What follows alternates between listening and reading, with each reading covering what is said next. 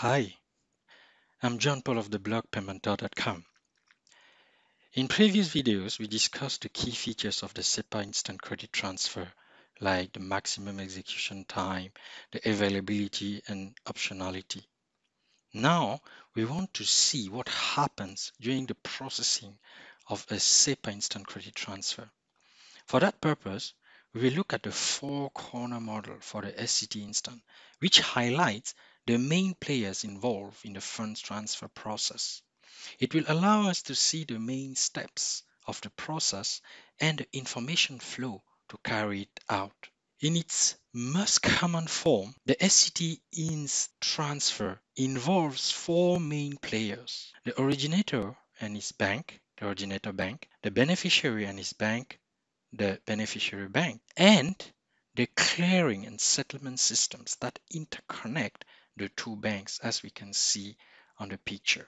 The main steps for processing an SCT Inst have been numbered in the figure. There are 8 steps in total, and we will present them one after another. The first step is the sending of the SCT Instant instruction to the originator bank by his customer, the originator. The originator can use different channels like a smartphone or an e-banking portal for that purpose. He must provide beneficiary information, amount, and other information so that the order can be processed by the bank. The second step is the triggering event for the originator bank, the receiving of the SCT instruction from its customer. When the originator bank receives an SCT instant order, it must process it immediately. It applies all the necessary checks to determine that the instruction meets all mandatory attributes for interbank processing and the processing conditions of the originator bank. In case all the checks are successful, the originator bank makes a funds reservation on the originator's account and prepares the SCT instant transaction. After that, the bank puts a timestamp in the transaction. The timestamp marks the starting point in time of the execution time cycle of the SCT Inst transaction that we discussed in a previous video. Now the bank can send the transaction to its clearing system. In step 3, we are in the clearing system. The CSM performs all the necessary technical and functional checks and forwards the SCT Inst transaction to the beneficiary bank. In case there's any problem, the CSM may reject the transaction and send a negative confirmation message to the originator bank, and that will be the end of the process. But we assume that all goes well so that we can look at the next steps. So the transaction is forwarded successfully to the beneficiary bank. In step 4, the beneficiary bank sends a confirmation message to the clearing system. That confirmation message can be positive or negative, but few things happen before. When the beneficiary bank receives the SCT Inst transaction from the CSM,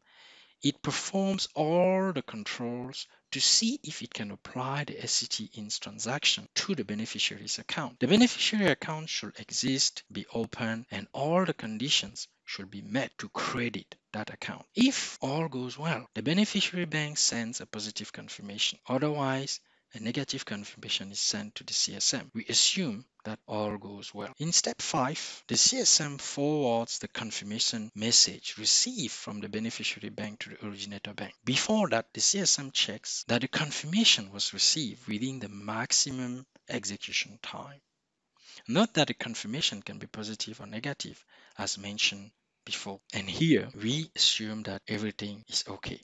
Now let's look at the next step. The step number 6 is relevant only in the case where the CSM sends a positive confirmation message to the originator bank. Right after that, the CSM will send a final confirmation message to the beneficiary bank. That message provides the guarantee that the positive confirmation was delivered within the maximum execution time to the debtor bank. In step 7, the beneficiary bank is sure that the SCT was processed correctly and within the maximum execution time. It makes the funds available to the beneficiary and sends him a notification, generally per SMS or per email. The beneficiary can immediately use the funds. The notification of the beneficiary is not mandatory according to the SCT-INS scheme, but this is a truly value-added services for the beneficiary as he can make use of the funds immediately. The notification of the beneficiary is therefore a standard practice in the marketplace. Finally, we reach the step 8. The step 8 can happen in parallel with step 7. The originator bank, after receiving the confirmation message from the CSM, processes it and informs its customer about the outcome of the instruction he sent.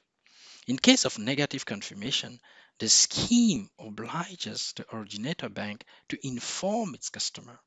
If the confirmation is positive, the originator bank may not notify the originator, but in the marketplace, almost all debtor banks do send a notification in case of a positive confirmation, although the scheme does not require. The customer do appreciate the service. All the steps that we went through must be performed in maximum 10 seconds. It is quite impressive to see everything that happens during the processing of an SCT-INS transfer. There's a key point about the processing that we should all be aware of. It is the clearing and settlement. How are SCT-INS transactions cleared and settled? That will be the topic of the next videos. That's the end of this presentation. If you found it useful, you can like the video and subscribe to the channel. You can also go to paymentor.com and subscribe to the newsletter to receive regular updates about articles and video. Take care and see you soon on Paymentor TV.